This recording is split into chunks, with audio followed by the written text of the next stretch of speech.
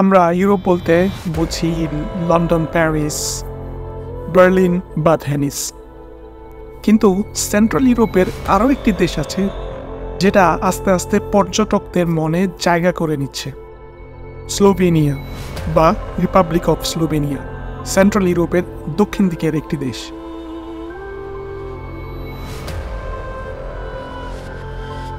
Slovenia border share করে Italy, Austria, Hungary এবং ক্রোয়েশিয়ার একটা অংশ। জনসংখ্যা 2.1 মিলিয়ন। আজ আমরা যাচ্ছি স্লোভেনিয়ার রাজধানী লুবলিয়ানা বা লুবিয়ানা থেকে প্রায় 60 কিলোমিটার দূরে লেক ব্লেড। স্লোভেনিয়ার রাজধানী লুবিয়ানা বা লুবলিয়ানা। আজকের ভিডিওতে আমরা শেয়ার করব আমাদের একদিনের একটি ডে ট্রিপের এক্সপিরিয়েন্স এবং শেয়ার করব সেই ভিউগুলো যেটা আমরা নিজের চোখে দেখে এসেছি। তারপর আপনারাই সিদ্ধান্ত নেবেন সেখানে যাওয়াটা ওর্থি অর নট। আর দেরি না করে ভিডিও শুরু করা যাক। Let's explore together.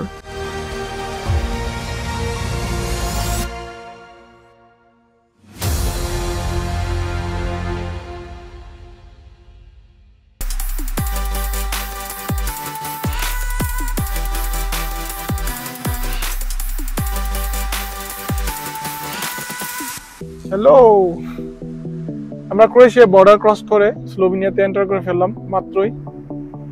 এটা একটা এক্সাইটমেন্ট যে গাড়ি দিয়ে বর্ডার ক্রস করে ফেললাম।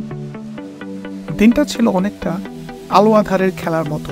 এই রোদ, এই মেঘলা আকাশ।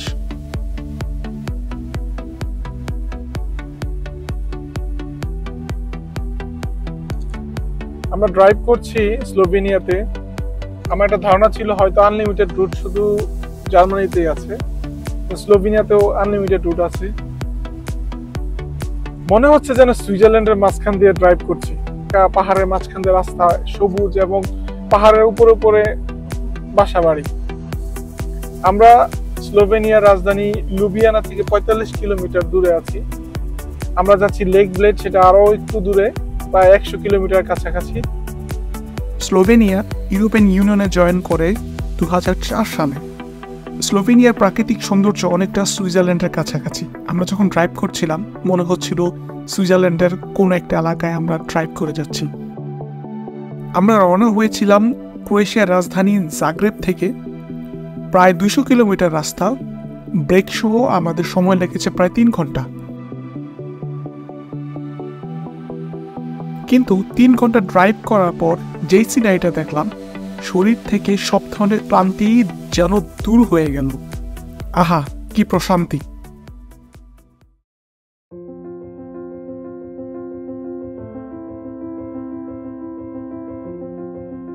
এই ড্রোন ভিউয়ের সামনে যেটা দেখতে পাচ্ছেন এটাই ব্লেড ক্যাসেল, আর পেছনটা হলো সান্টা মারিয়া চার্চ। এই চার্চটি কিন্তু এই লেক ব্লেডের সৌন্দর্যটা কিন্তু আরো ফুটিয়ে তুলেছে। আপনি যদি ব্লেড ক্যাসেলে নাও যেতে পারেন তবুও ভিডিও ফুটেজ ধারণ করতে পারবেন, এতে কোনো নিষেধাজ্ঞা নেই। আমার পেছনে হলো ব্লেড ক্যাসেল। ঠিক এদিক দিয়ে উঠা যায়, উঠা সিঁড়ি আছে। কিন্তু ব্লেড ক্যাসেলে এন্ট্রি ফি 15 ইউরো। কিন্তু আমাদের কাছে বেশি একটা সময় নেই, এই জন্য হয়তো আমরা ব্লেড ক্যাসেলে যাব না। আমরা আরেকটি ভিউ পয়েন্ট পেয়েছি, ওখানে গিয়ে কিছু সময় স্পেন্ড করব এবং আমরা ড্রোনের মাধ্যমে কিছু ফুটেজ নেওয়ার চেষ্টা করব।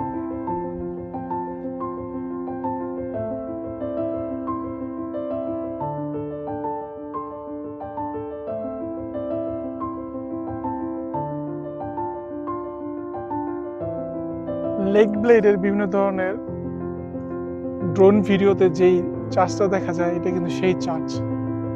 এবং পানি কালারটা একটু দেখেন কি সুন্দর। এবং আমি এটার সামনে দাঁড়িয়ে।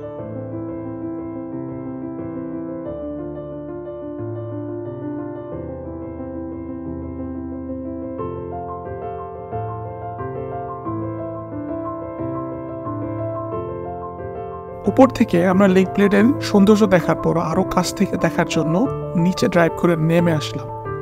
ড্রাইভ করে আসার পথে যেই সিনারিটা দেখলাম, এটা চোখ ধাঁধানো, একদম চোখ জুড়িয়ে যাওয়ার মতো ভিউ।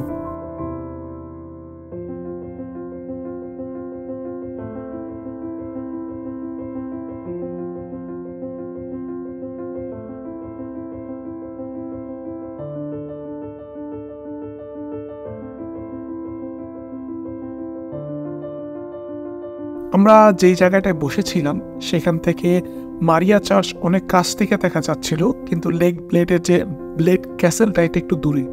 একটা এরিয়াল ভিউ দেখেন।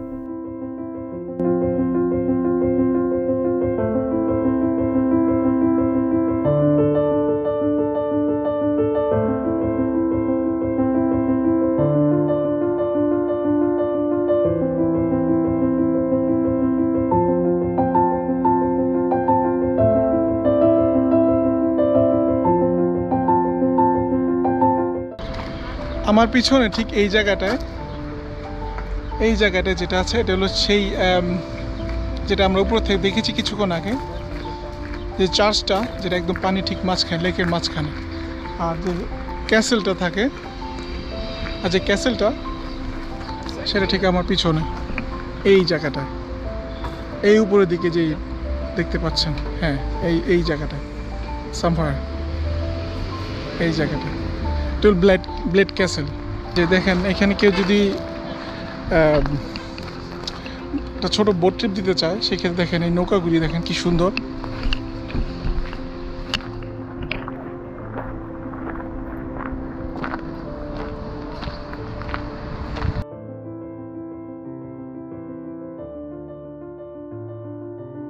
এখানে আপনি একটা সারা বিকাল, সন্ধ্যা এবং কি রাতে বসে থাকতে পারেন। যেহেতু এখানে জার্মানির মতো অত ঠান্ডা না, সো একটা সময়, অনেকটা সময় এখানে পার করতে পারেন। এবং পানিটা এত পরিষ্কার বলে রাখার মতো, মানে একদম একবার দেখুন পানির রংটা দেখেন।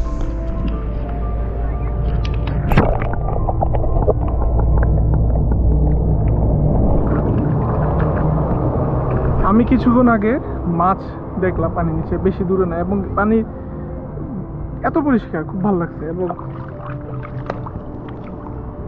পানি বেশি একটা ঠান্ডাও না। উফ, না দেরি হয়ে গেছে, না হলে গোসল করার কাপড়ও নিয়ে এসেছিলাম, দেরি হয়ে গেছে, না হলে একটু গোসল করা যেত। সো এনজয় করুন লেক ব্লেডের কিছু এরিয়াল ভিউ। নোঙর করা সারিবদ্ধ নৌকাগুলো উপর থেকে দেখতে অনেকটা কালারফুল দেখা যায়। লেকের পাড়ে যে ছোট টাউনটা রয়েছে সেটার সৌন্দর্য কিন্তু কোনো অংশে সুইজারল্যান্ড থেকে কম না।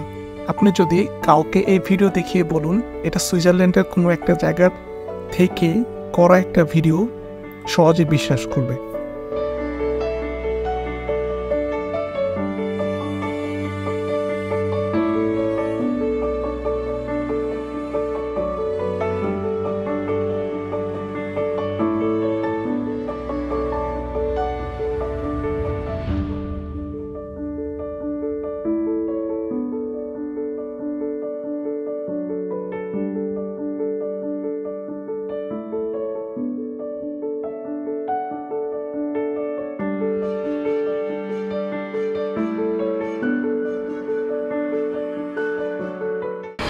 তো কেমন লাগলো আমাদের এই লেক ব্লেডের ভিডিও? এত সুন্দর জায়গা ছেড়ে যেতে একদম মন চাচ্ছে না, কিন্তু যেতে হবে, কারণ পরবর্তী গন্তব্যে অপেক্ষা করছে আরো সুন্দর কিছু। পরবর্তী ভিডিও দেখার জন্য এখন যেতে হচ্ছে। Please like, share and subscribe. দেখা হচ্ছে নেক্সট ভিডিওতে। আনটিল, হাস্তা লা ভিস্তা। সন্ধ্যা হয়ে যাচ্ছিল, এবার যাবার পালা। ভিডিও এখানে শেষ হচ্ছে, কিন্তু আমাদের সিরিজে আরও একটি ভিডিও বাকি আছে। আজকের ভিডিওতে যেমন শেয়ার করলাম স্লোভেনিয়ার একটি ছোট টাউন, পরবর্তী ভিডিওতে শেয়ার করব ক্রোয়েশিয়ার একটি ছোট টাউন যেটাও প্রাকৃতিক সৌন্দর্যে পরিপূর্ণ। দেখা হচ্ছে পরের ভিডিওতে। Catch you in the next one. Hasta la vista.